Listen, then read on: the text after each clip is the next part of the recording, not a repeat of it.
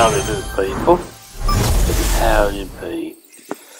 It's just a quick little video. Yeah, it's pretty cold here in the winter time. So let's see, what are we doing? Doing the voiceover for this little video. There we got the Gal Wade, right?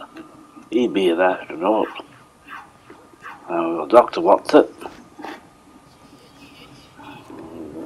He's in the police.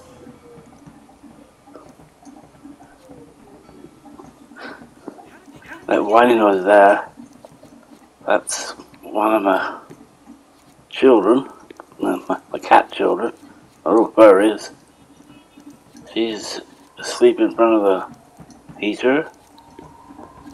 That's the way she snores sometimes.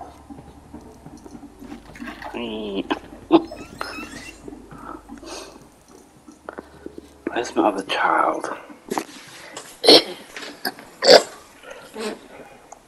Oh, he's asleep. Well, that was a bit creepy there.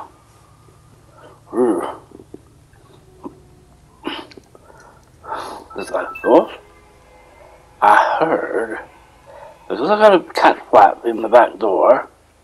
This makes it so much easier, for the cats to come and go. They don't want to go to the toilet, they can just go outside. 99% of the time they do. Yeah. But I thought, because I'm doing this here video, I thought I heard the cat coming through. It probably wasn't a ghosty person. I hope. A ghost cat. It might have even been one of the local cats around.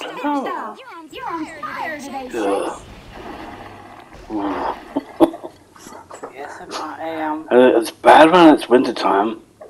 It's cold, and then you think about the spooks and stuff, and then you get a bit of a cold shiver down your back. But, is it just me?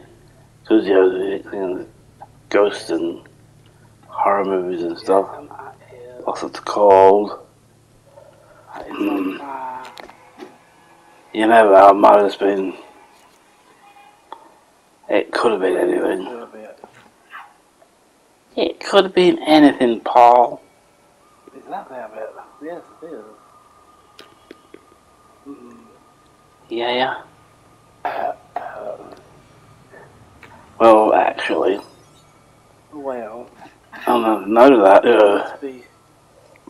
if it was another cat there, I think with two cats, being cats, they would have heard something and went to the door. But one time I remember, I was out the front with my two cats.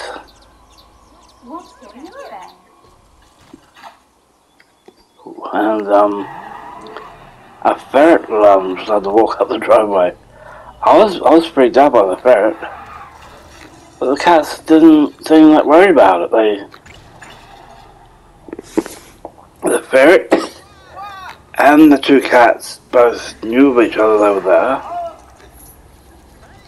but there wasn't any hissing or anything like that going on.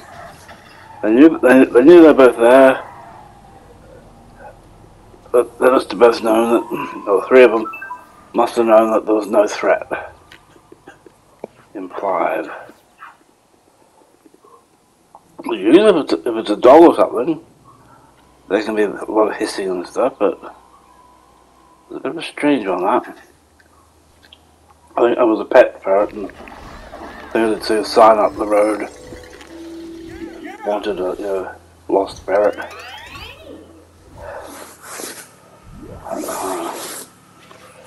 Anyway, I hope the ferret got back to where it was. I just came back and I just whimmed down. I didn't run inside it, I just did. I'm hungry. Because actually ferrets, they can give a bit of a hard bite when they want to. They got the sharp little teeth, like kitty cats.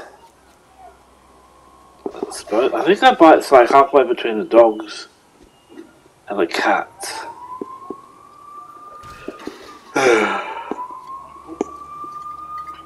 And actually having a ferret round, more people in country areas should have ferrets in Australia. Because I have heard, I'm not too sure, they can, keep the snake population down. Because I think, is it ferrets? Or it's another animal that's like them, but they can kill a snake. Yeah, not all snakes are bad. Oh, here's the thing. You might think of me being in Australia, but